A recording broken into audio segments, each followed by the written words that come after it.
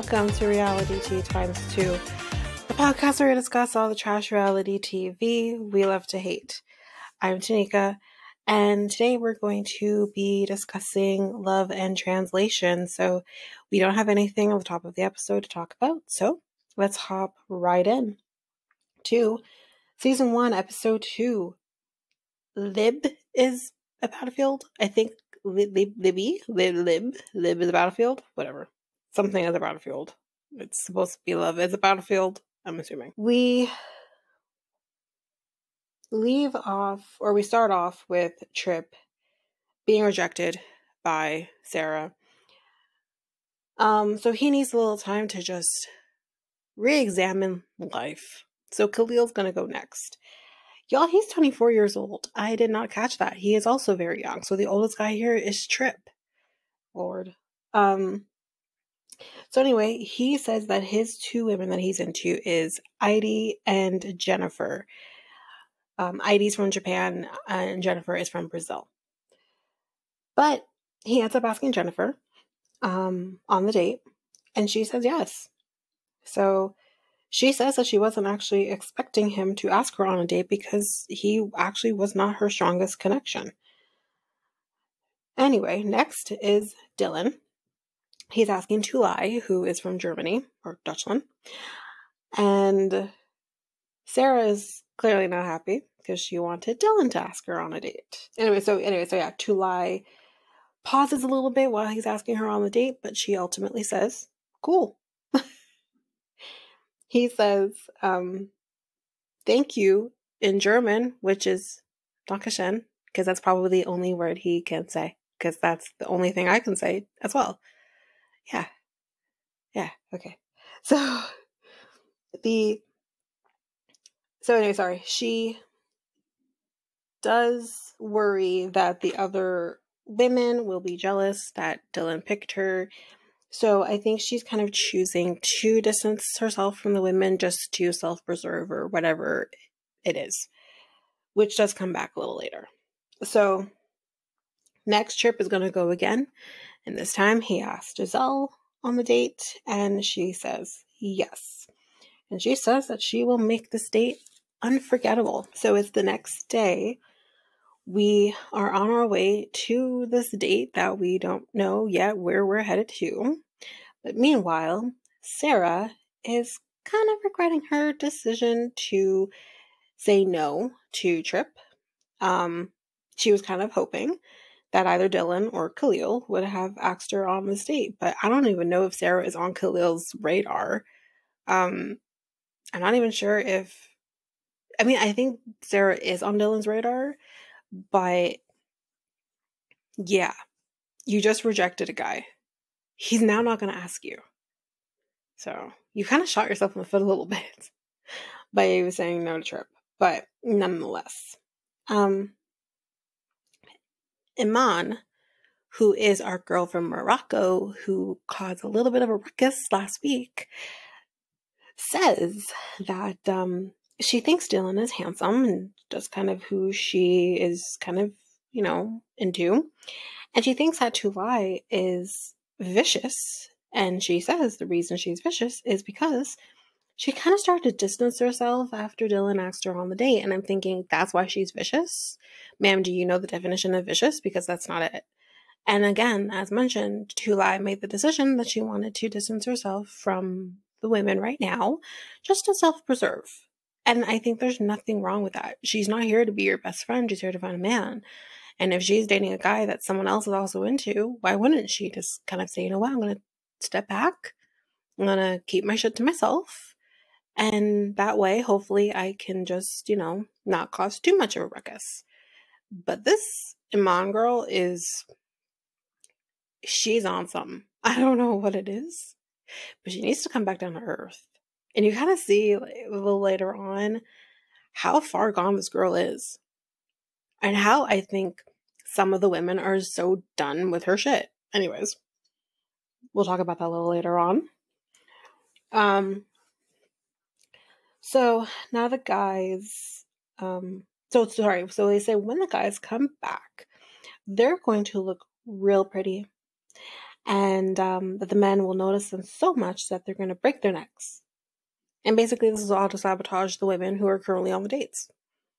We're pretty cutthroat, and it's day one. So, back to the date. No one is really talking. However, Dylan and July are sitting kind of close to each other, kind of hands and stuff on each other. Khalil feels very awkward with Jennifer at this moment because, I mean, she wasn't even looking his direction. But they have hopes that the date, or sorry, he hopes that the date won't be bad. You know, whatever. So they get to the destination and we find out that they're going to be ziplining and jumping into the water below. And we find out here, thanks to, what's her name? As I write her name down, I'm not gonna remember her. But we find out from the host that science shows that there is a belief that adrenaline increases the attraction between the opposite sex. Only the opposite sex? Okay.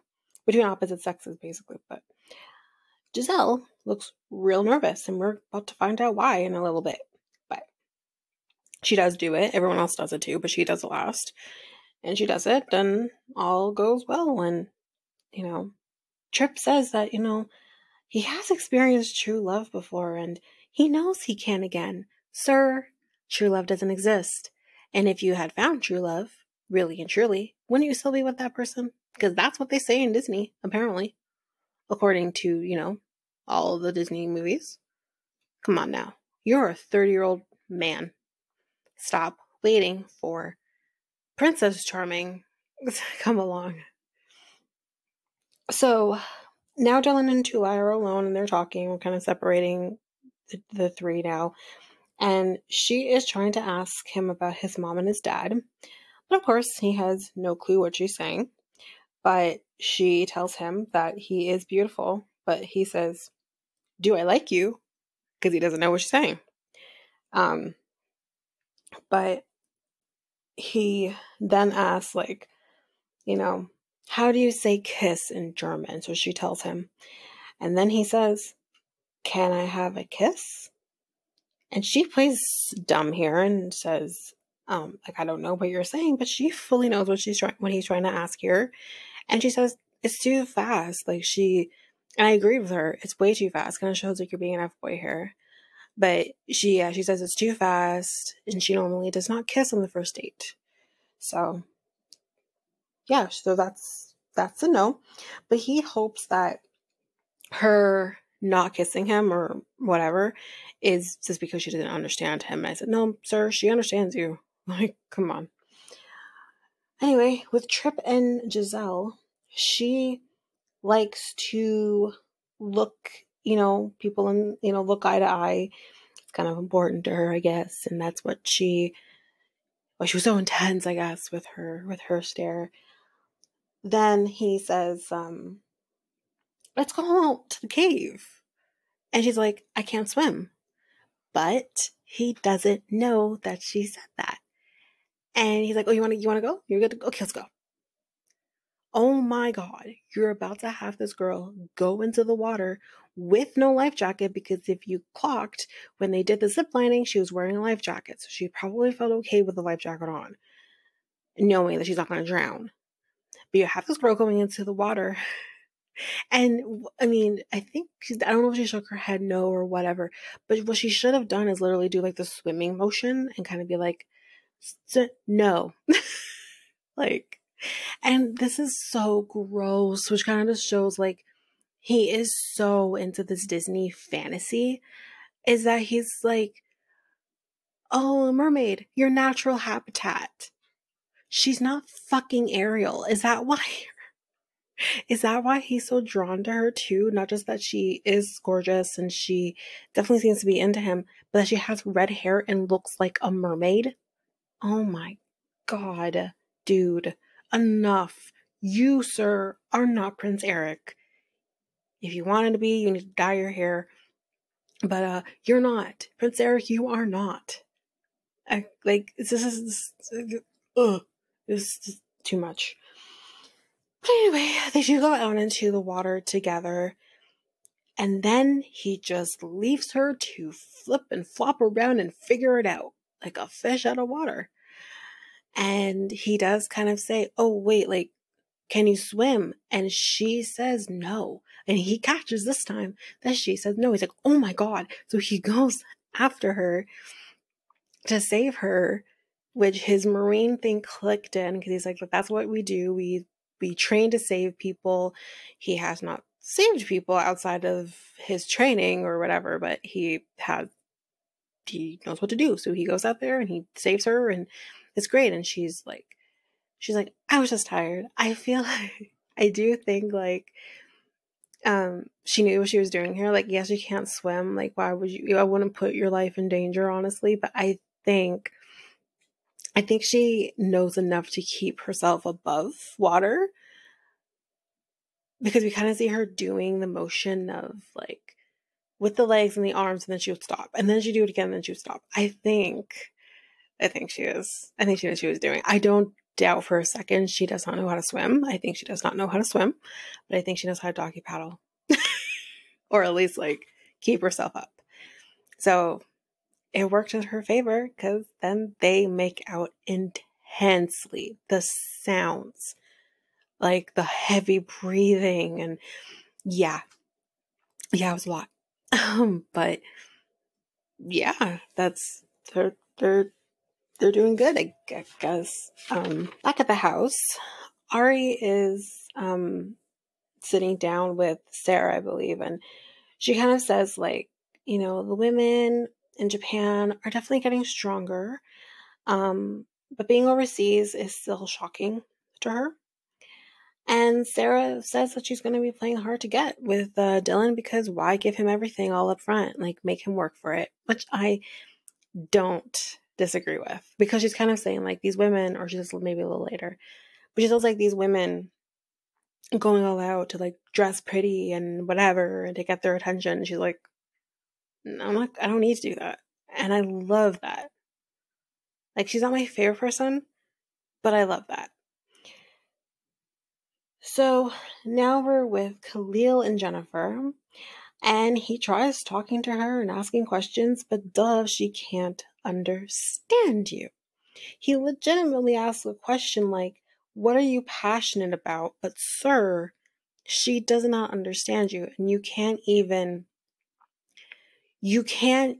like do body language to kind of help with what you're trying to say here. And I'm like, are you new? Were you not here last night when they said they don't understand you? Loser. But so she just grabs the champagne and pours some in her glass, and she eats some food because she doesn't know what else to do. I get it. Again, more with these questions that she does not know what you're saying, and you can't use your body to help the situation. The only thing that she could kind of answer, but then it goes quickly downhill after that, was whether or not she likes to dance. And she kind of like does this dance thing, and she's like, yes, and she likes to dance funk, and then something else too that I didn't write down, but I think it might be kind of maybe like a Brazilian dance, or I'm not sure if it's like a Brazilian dance or music or whatever it is, but he doesn't know what it is either. So yeah.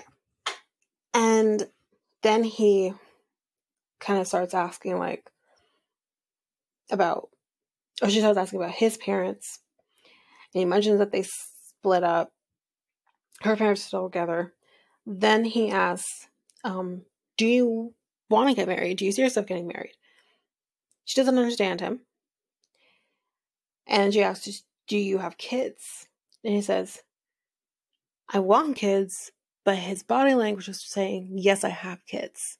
And that's what she clocked. She thought he was saying he has kids, because the thing is that she asked, do you have kids? And that's how he kind of answered. So now she thinks that he has kids. But then he asked her, do you want kids? because in emotions like, what about you? But what he doesn't realize is that he isn't asking her, do you want kids? He's asking whether or not she has kids. And the answer is no, she doesn't have kids, but her answer to wanting kids might be different. So he's under the impression she doesn't want kids, and then later is under the impression that she doesn't want to get married because she answers, no, I don't want to get married, thinking that I guess he's proposing to her right now. She's like, it's too soon. But I'm like, ma'am, he didn't ask you if he's not proposing to you. He's asking in future if you do want to get married. So it was an absolute shit show. This date didn't go good. Didn't go good at all. And she basically says, like, she feels correct in the connection she felt the night before, which was a platonic one, and there's nothing there for them, I guess. So back to Dylan and Tulai. They are actually saying to each other that they like each other, but he isn't like fully understanding, which is, to be expected under the circumstances. But anyway, meanwhile at the house, the women are getting ready. And as the men walk in, they're just there waiting, and they just start partying. And they're like, we gotta go shower. But before we do, we're gonna play Spin the Bottle. And then Trip gets to decide who he wants to kiss, and he picks, I think he pronounced it lady, but I don't know if it's lady or leady or what it is exactly. But that's who he picks, and he kisses her. I don't know if he kisses her. I think he kisses her on the lips, right? But Giselle is like confused. She's like, we just had this great date where we made out, and now he's kissing another woman right in front of me, which, yeah, that's probably in poor taste. But anyway. And then we see this girl from France whose name I think it's Jocelyn, I think was her name. Black girl. And she just licks Dylan's neck. It's fucking disgusting. And this man, let me remind you all, was just outside in the elements, been in water, it's probably sweaty, all the stuff. He hasn't showered yet, and she licks his neck. It's fucking disgusting. Anyways. Yeah, so that happens, and I don't think Dylan was into it at all. And Tulai, as we know, is choosing to keep her distance because the women could get the best of her, and she doesn't want that. Now everyone from the date is going to go shower.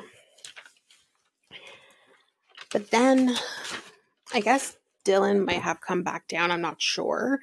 And Tulai was upstairs. So we didn't get enough context here. So I think basically what happens is the men shower upstairs and the women stay downstairs, where they also have a shower downstairs. Or they might have multiple showers downstairs. Tulai decided that she wanted to shower upstairs because she says the water temperature is not great downstairs. The water is warmer upstairs because, say it with me guys, heat rises.